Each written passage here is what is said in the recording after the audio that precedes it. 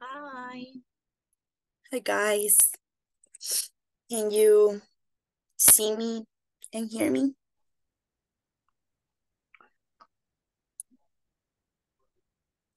¿Me ven? ¿Me Yes, escuchan? teacher. Sí. Yes, teacher. Okay. Perfect.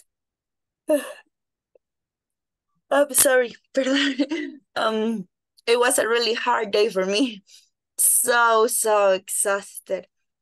So si me ven como bostezando un poquito es porque estoy bien cansada, pero I'm fine.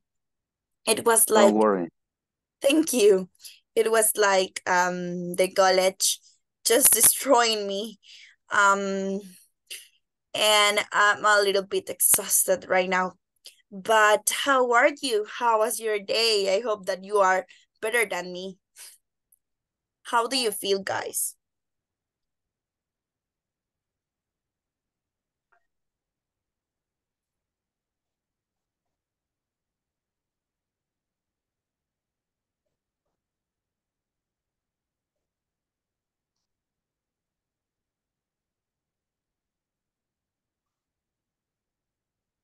Guys, you there? Yes, teacher. I'm here. You're here. Okay. How are you? ¿Cómo están? Very good, I'm very teacher. well. Very good. Excellent, that's fine. I'm so glad to hear that you are fine. How do you feel today? Like everything is fine? Have did you do something special today?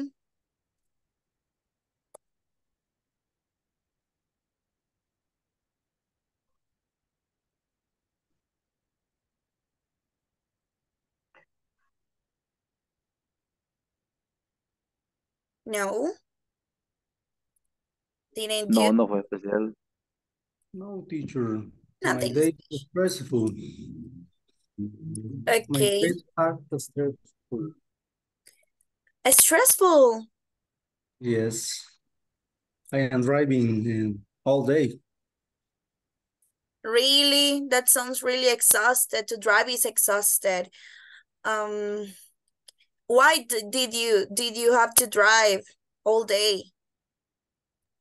I am a driver, conductor. I am a Mm-hmm. service and driver in car Okay. or motorcycle. In car and in motorcycle. Yes. In two options. Oh my God, that sounds a little bit exhausted.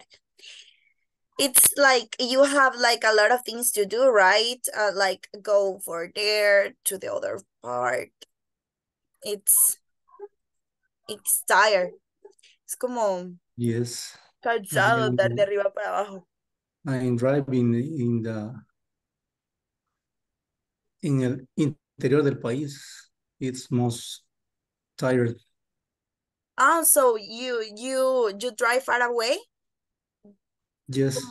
como bien lejos. In San Salvador, in fuera, I go. Mm-hmm.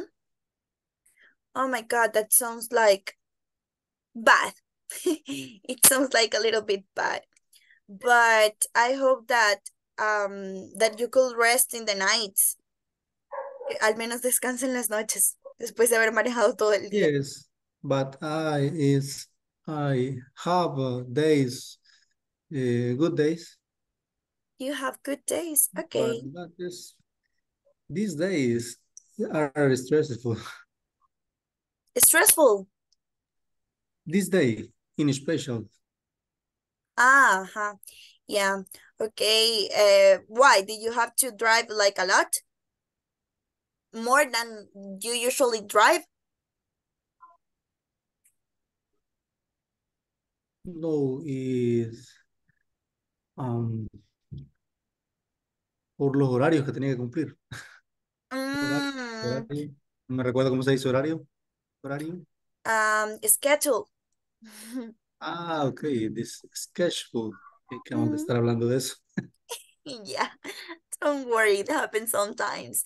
Sometimes I miss I forget like words in Spanish too, so it usually happens. Sí pasa bastante. Don't worry. Okay. So I hope that I hope that you had a better day that you'll have a better day tomorrow. We are like in the middle of this third week. Estamos como a la mitad de la tercera semana.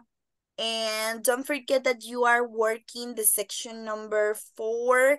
And the next week you're going to work the section number 5 and the final exam.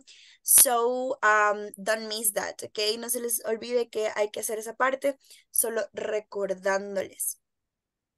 So, quiero ver, me mandaron un mensaje en el chat, dice... Estaré oyente porque mi internet está inestable. Ok, Cindy, gracias por avisarme. Okay, so don't worry. So guys, we're going to start with the new, well, we're going to continue with the past topic and we're going to link with the new topic. And today we're going to see a new vocabulary that we're going to see right now. So let me show you my screen so we can start with this.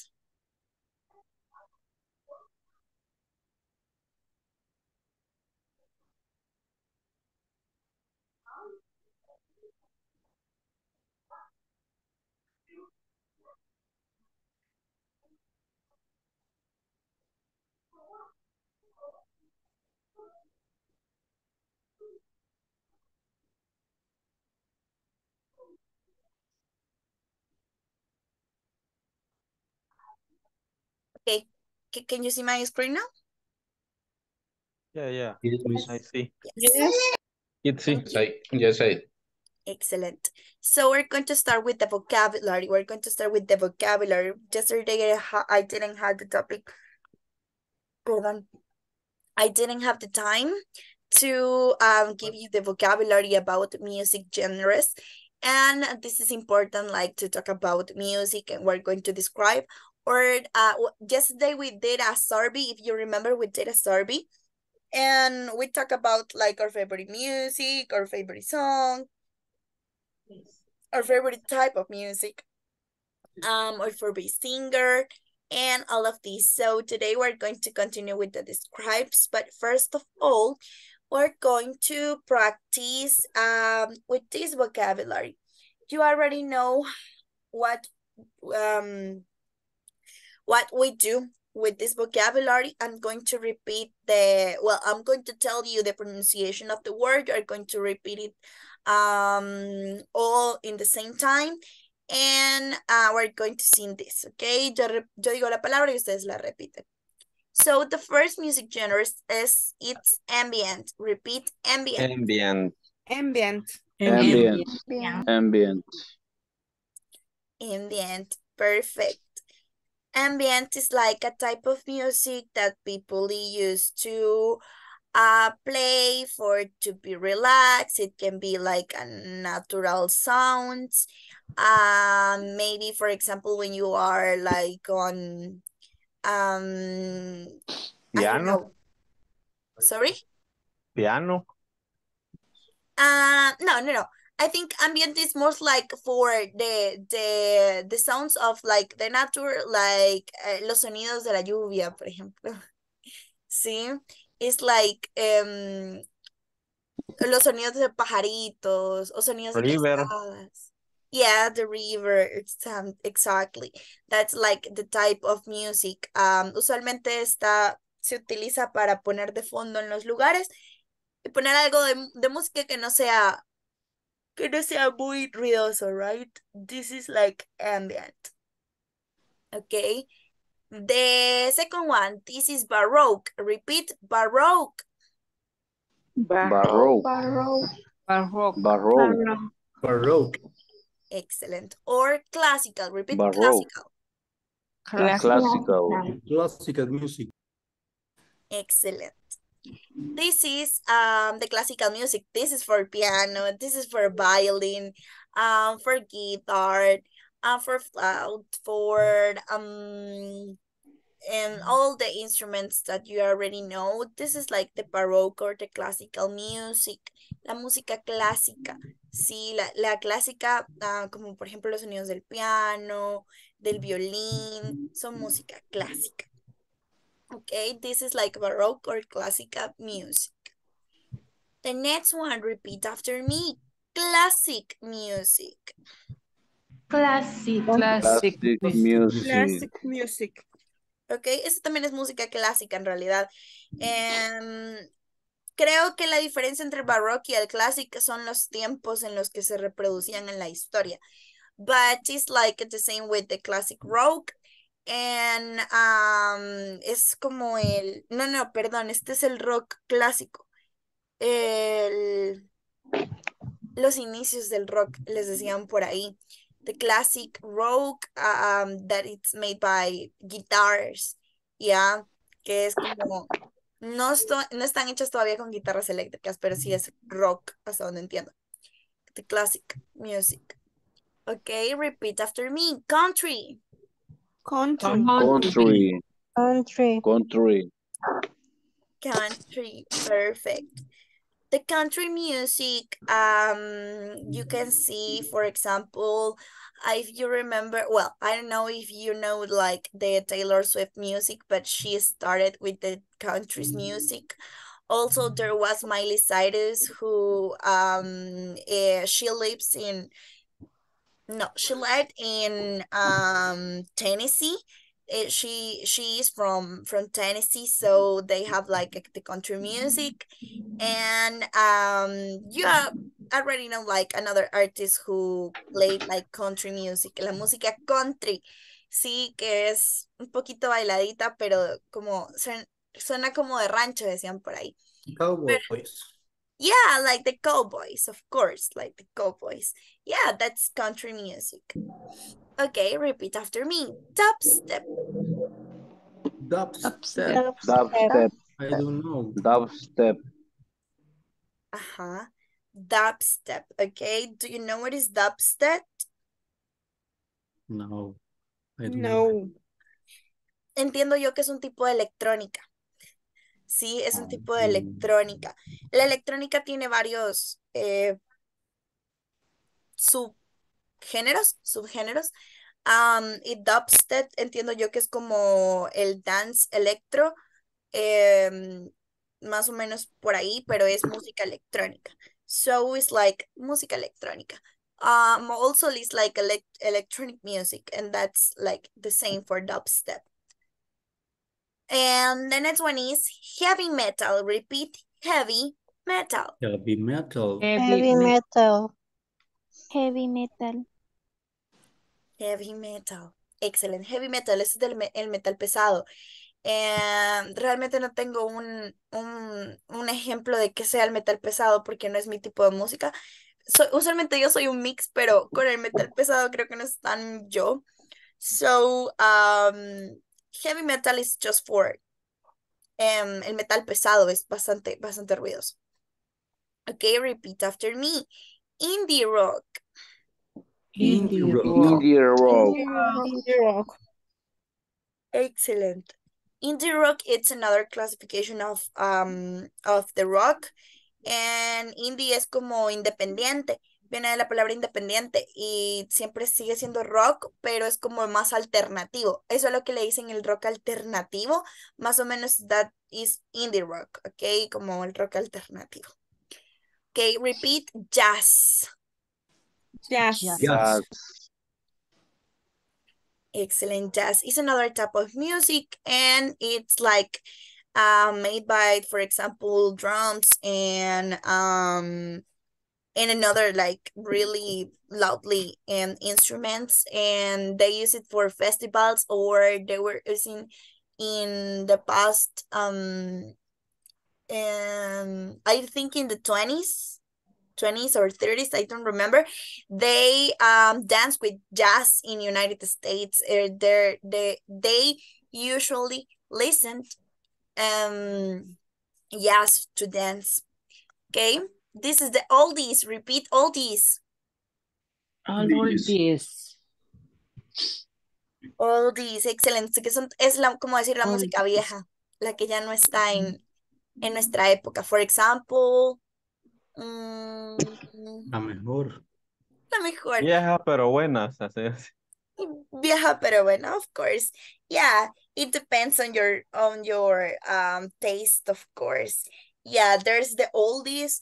Like for example, the music of Selena Quintanilla is pretty oldie. Quiero ver. Tengo aquí un dueto y no me acuerdo cómo se llama. De unos que son hermanos. Pimpinela.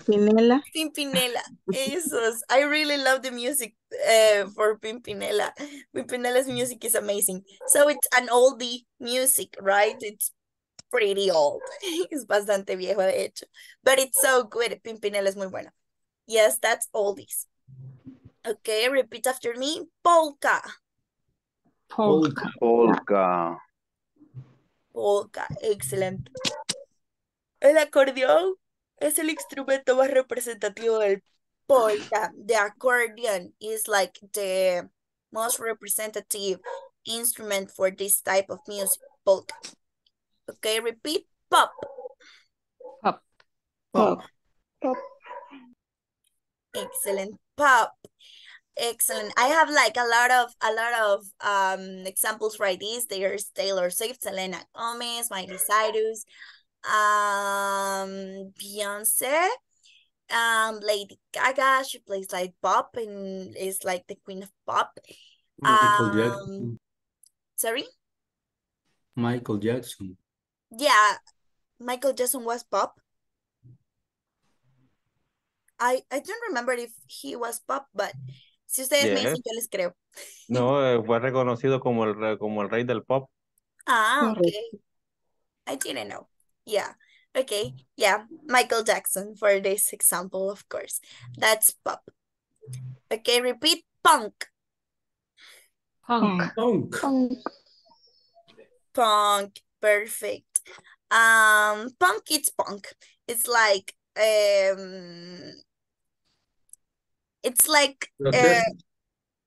sorry? Protests urban, protesta urbana. Yes, of course. It's like to do protest, of course, the urban protest. There's punk too, of course. Okay, repeat after me. Rap. Rock. Rock. Okay. Repeat. Hip hop. Hip Hop. Excellent.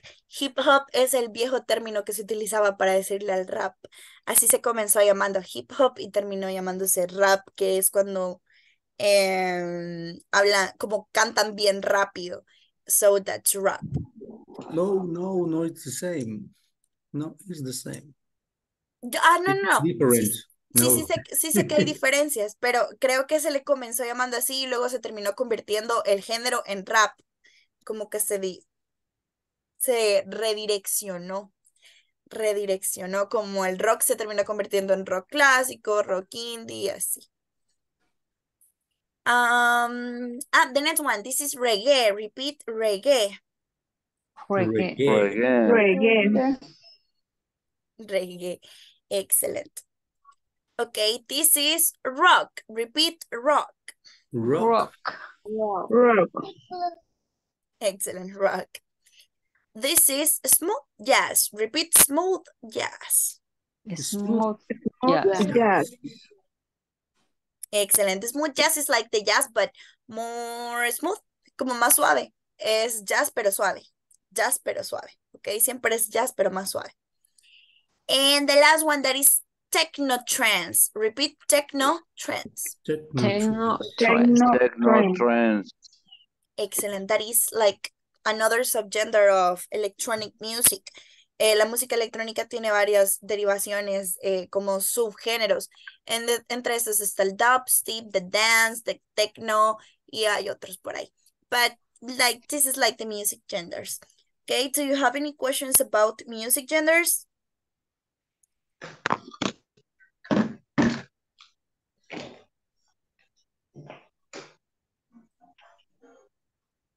Questions?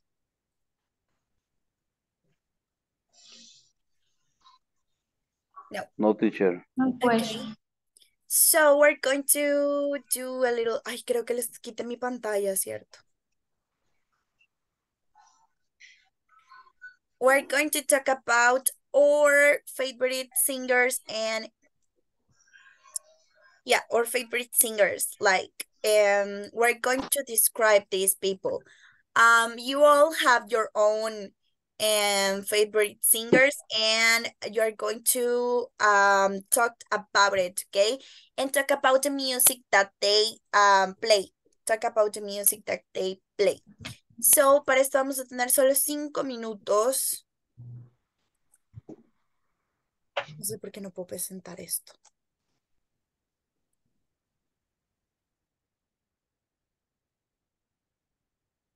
No sé qué pasó porque se dejó de presentar. Estaba presentando mi diapositiva y no se está presentando. Hold Control to select multiple windows.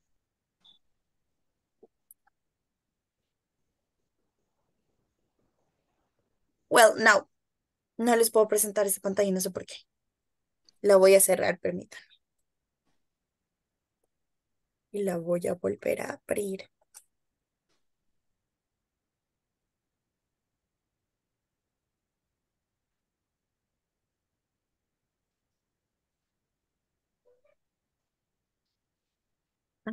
Bueno, pero mientras hagamos mejor el ejercicio sin la presentación. So, we're going to describe our favorite singers.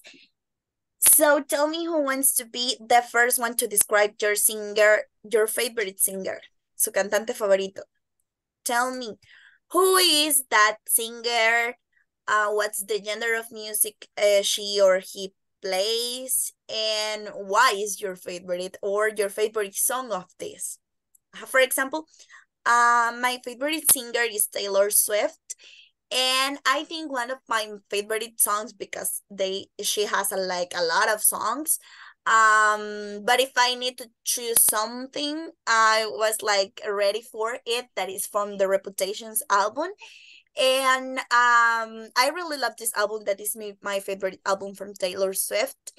And I really love it because it's like a reborn from Taylor Swift. So that's why I really love that song. And you, what's your favorite singer? Describe your favorite singer.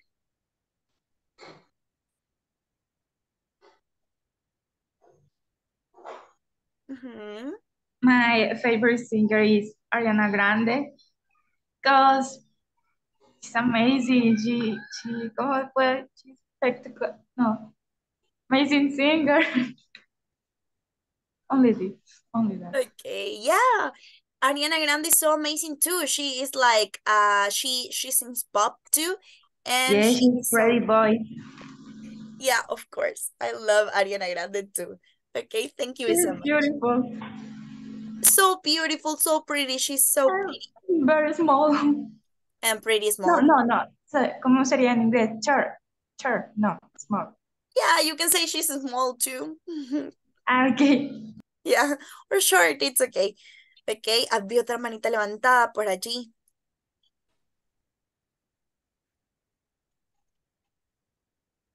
Buenas noches, Miss Teacher. Yo la levanto. Ok, dígame. My favorite singer is Shakira. Shakira, okay. Why do you like Shakira? Por su baile. Okay, yes. She's a really good dancer. A really, really good dancer. A mí me encanta cómo mueve las caderas. She moves the hips so well. So well. Okay. Thank you so much, Elisa. Someone else?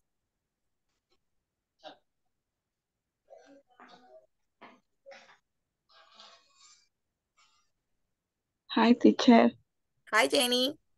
My favorite singer is Rosette. Creo que así se dice. Who? Rosette. Es Rosette. una cantante de inglés. De Ajá. inglés. Rosette. De inglés. Rosette. Rosette. Ajá. Okay, I didn't know about. Ajá. Why do you like Rosette?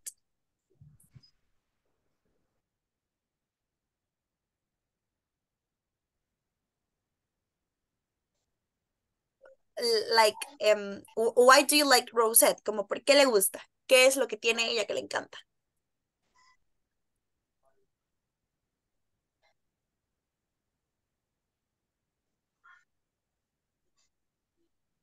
Jenny?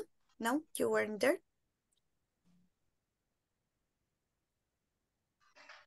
¿Qué me escucha cortada? ¿Los demás también me escuchan cortada? No, No. No, se Jeff. escucha bien. Ok. Por lo menos esto es mi internet. Ok, quizás sea su internet, Jenny. Ok, vamos a escuchar a Marcos. Go, Marcos. My favorite single is correct? Single or no? Yeah, Yes. singer. Okay. Singer. My favorite singer is Michael Jackson, which is an amazing dancer. The beautiful, letters in your music. Of course. He was like a really good dancer. Of course. Okay. Thank you so much, Marcos. Okay, you did it so great, guys. Thank you so much for these little speak. Ah, tenemos a María también. Go, María. Good evening, teacher. Hi. And my favorite singer is Romeo Santos. And I like your song. Okay. That's it. Okay, thank you so much. Okay, guys, it was like a very good, like a little descriptions about our favorite singers. And right now we're going to continue with the next thing that is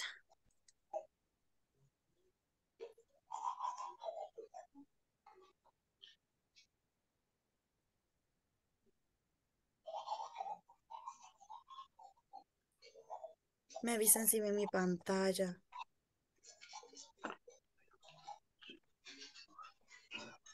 Yes, please. Yeah. I can see. Yes, Okay. Menos mal, no sé por qué antes no se los podía presentar. Okay, so for this conversation, I need two volunteers, someone to be Dave and someone to be Susan. Who wants to read?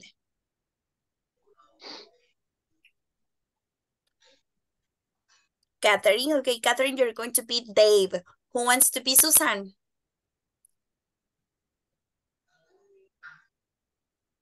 Tiffany, okay, Tiffany is gonna be Susan. Go, girls.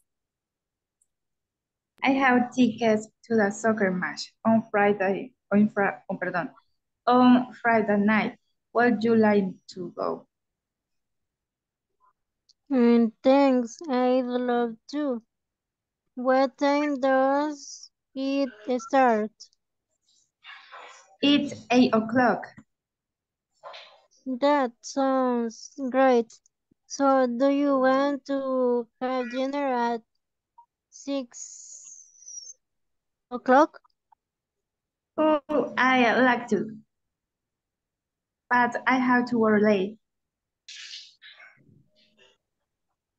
Oh, that's okay. Let's just meet at the stadium before the match around 7:30. Okay, let's meet at the gate. And that sounds fine. See you there. Okay, perfect. That was just a little conversation about like the introduction of the topic of today, and we're going to see would. So for this, I need someone to read these questions and answers. Esas que están aquí abajito. ¿Quién me quiere ayudar a leerlas? Estas de aquí. Tiffany. Okay, Tiffany, go.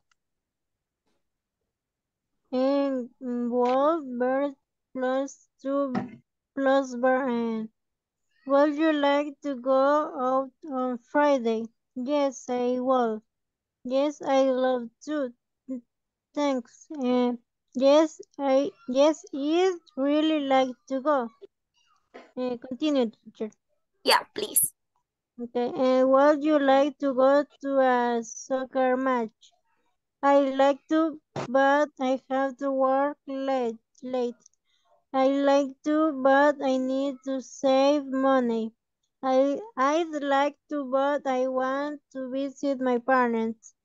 And Excellent. continue or stop. You can say it. Contraction, and I will. Thank you, Tiffany. So would. Would is like the introductions for modal verbs. Do you know what is a modal verb? ¿Saben qué son los verbos modales?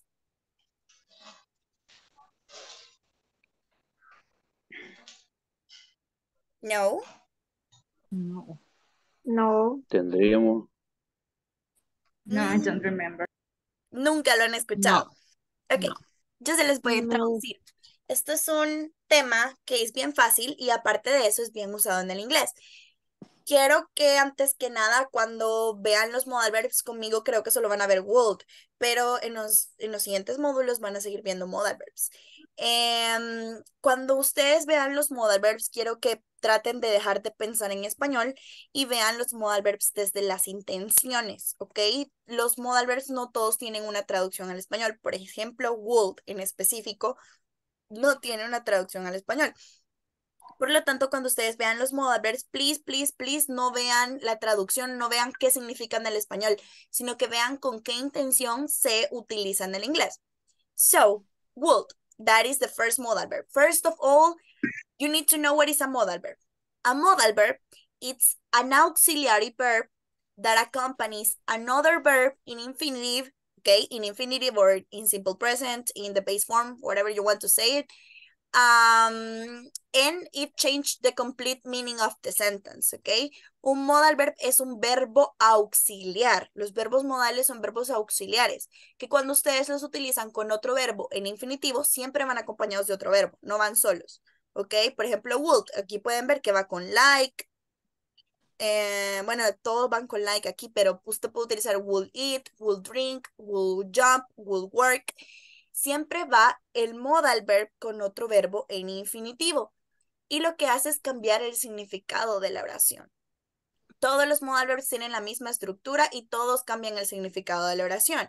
¿Sí? No es lo mismo decir I walk, yo camino, que decir I will walk. Como les decía, ya le doy la palabra a Tomás. Como les decía, will no tiene una traducción específica al español. Si no, no hay una traducción específica que les pueda dar. Sin embargo, hay un tiempo gramatical en el español que tampoco se puede traducir al inglés. Y lo que hace would es como el hacer la comparación. Cuando ustedes utilizan los verbos like wishes, because would is for wishes, para deseos, y decimos comería, navegaría, tomaría, manejaría, trabajaría, estudiaría, saltaría, oiría. Ese ia al final de los verbos es una conjugación en el español de un tiempo que en este momento no me acuerdo cómo se llama, pero en el inglés no existe. Sí, esa conjugación no existe en el inglés. No hay una conjugación de verbos para decir ese ia al final. Lo que se utiliza es un modal verb, que es would. So, if I say comería, I say would eat. Si yo digo bebería, de beber, would drink. ¿Cómo diría manejaría?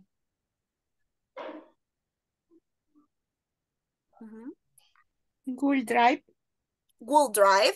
Ok, ¿cómo diría trabajaría? Good work. Would work. ¿Cómo diría saltaría? Will jump.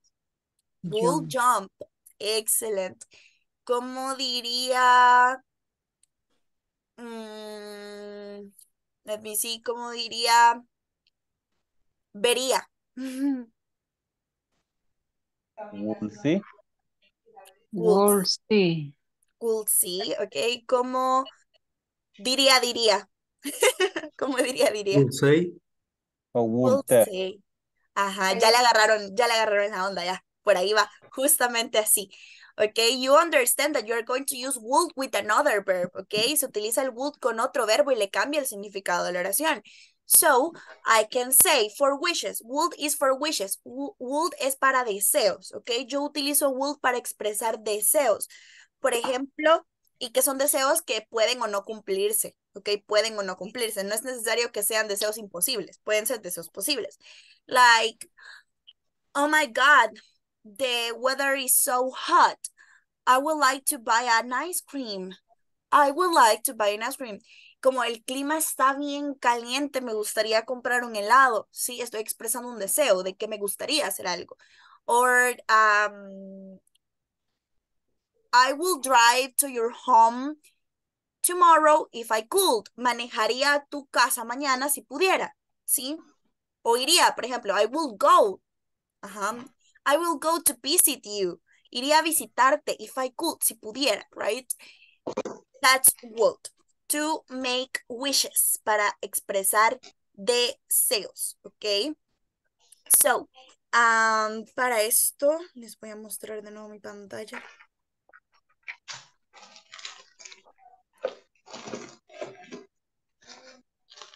Can you see it? Yes. Yes. Okay. Yes, teacher. I need someone to help me to read the structure. Who wants to read the structure? Subject más will más main verb más complement. Thank you, Amalia. Okay. And read the example, Amalia. I would like to see a movie. Excellent. I would like to see a movie. Look at this. Miren, los modal verbs tienen una sola estructura. Una sola. Todos tienen la misma exacta estructura. Lo único que va cambiando es la intención de cada modal verb. Would, que es para expresar deseos. Subject, el sujeto de quien se habla. Modal verb, ok, el verbo modal. The verb in the infinitive form o base form, whatever you want to say it, en su forma infinitiva, o sea, comer, dormir, manejar, ok, no vamos a conjugar el verbo en otro tiempo, sino que va en presente. And the complement, y el complemento. Y esta es la misma estructura para absolutamente todos los modal verbs. El negativo de would es will not o wouldn't. Así. Would not o wouldn't. Whatever you want to say it, como lo quieran decir. O también pueden hacerle la contracción con el sujeto I. Cuando ustedes ven esta contracción, esto es I would. ¿Sí? Solo con I. Solo con I. I would like to see a movie. Pueden decir solo I'd like to see a movie. I'd. Se dice como I'd. I'd like to see a movie. I'd work on Fridays if I had time. I'd, ok, que es como la contracción del would con la primera persona de los sujetos, la primera persona. Ok. Do you have any questions about it?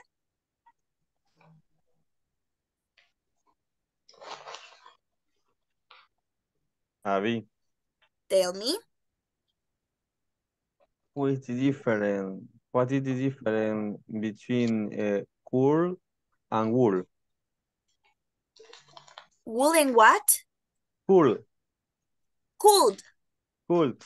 Okay, could is another modal verb, but would is for wishes and could is like it's like a probability in the future and is used to talk to abilities. O sea, Could and can son dos modal verbs que se utilizan para hablar de habilidades. Sí, los van a ver un poquito después. Digamos que could es como un podría en el español. Sin embargo, les digo que no se casen con la traducción porque hay varios modal verbs que pueden significar podría en el español, pero en inglés tienen un distinto significado. Si nosotros decimos podría, y es la misma palabra podría para cualquier intención, pero en inglés hay una intención por cada podría. So, está might, está could, está may, ya hay un montón de modal verbs. So, por el momento veamos could. Would, perdón, would. Thank you. A pleasure. Okay. Is there a questions about would?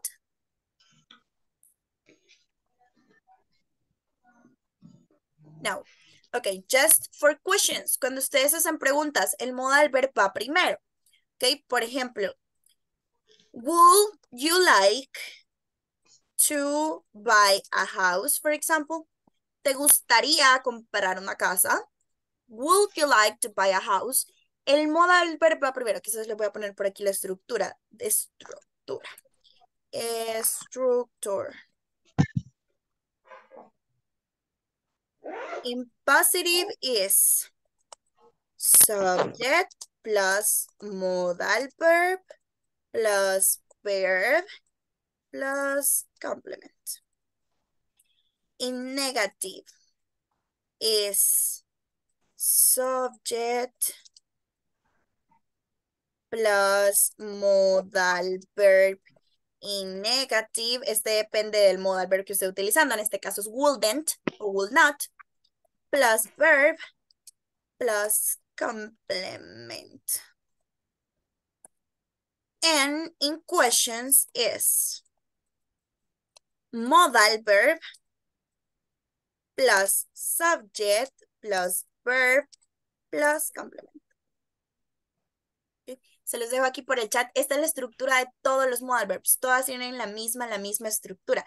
Y así se van estructurando las oraciones en positivo, en negativo y en pregunta.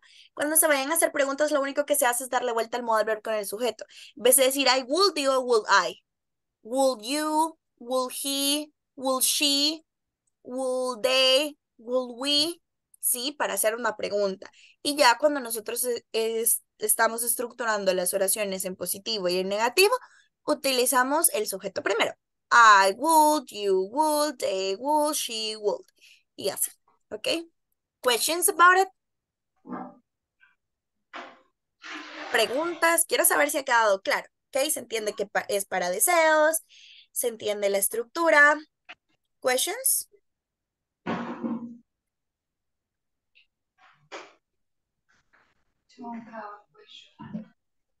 Elisa? Ajá. No, miss, I think so clear. Okay, I think Elizabeth has a question? No. No, ok. So, siempre les voy a mandar un screen de esto al grupo. Y vamos a hacer la speaking activity de hoy, que vamos a utilizar would y me van a expresar 6 deseos, 6 wishes. 6 wishes. Ok, cada uno. Este es cada uno. Ok, where I'm going. ¿Sí? No, no me dijeron nada. Ok, les voy a mandar siempre esto aquí.